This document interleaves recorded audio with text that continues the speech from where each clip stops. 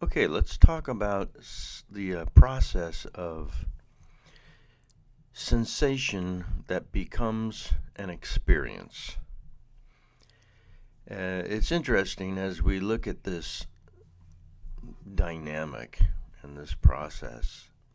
It goes from what we consider to be obvious and empirically self-evident and quantifiable to what is really quite a mystery and very ethereal when you begin to unpack it.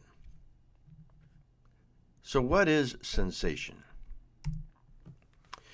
Well, when we exercise the one faculty of vision, the one of five of our sensory abilities, as depicted here in the little diagram, we look at a woman, for instance, and the light reflecting off of her hits our cornea, which transfers and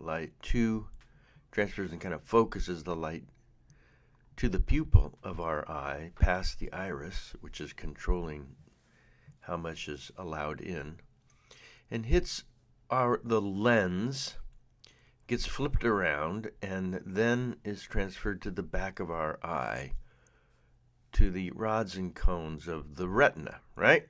That's what we were always taught. And that's right. Mechanically and in the material world, that is what happens.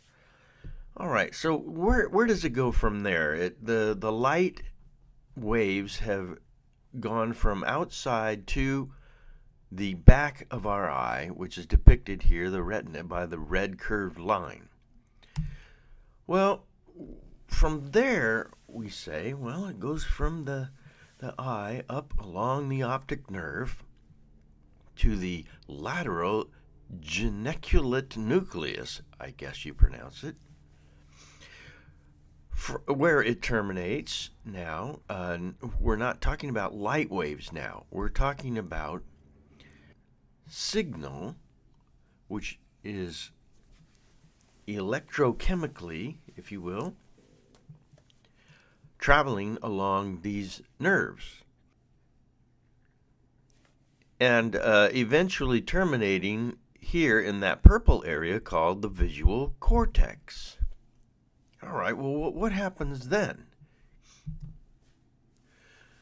Well, in the visual cortex, we find that there are, as we dig deeper, all these nerve endings and Byzantine pathways where all of these signals travel. And somewhere, somehow, they produce what we experience as the woman that we were originally looking at.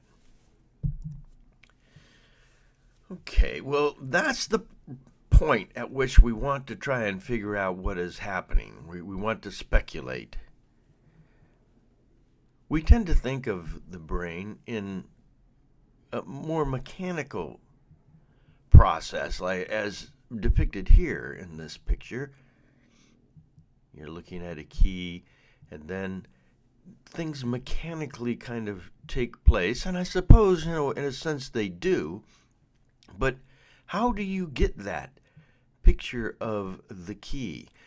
Well, we tend to think of it sort of like this projector thing. It's projected somewhere on the cortex of the visual area of your brain, and but we know there is no projector in there, and there's no person running the projector, and even if there were, who's seeing the key that's being projected? What eyes are looking at it? There's no eyes looking at that key now. The eye brought that information in to the body, to the brain, from the outside world. But how is this experience taking place? We're almost back to Descartes here, talking about what is consciousness? What are these thoughts that we cannot deny we're having? Very difficult to explain. But that is the mystery that we all are faced with every single second of our lives. All experience involves this process that winds up at a place that's inexplicable.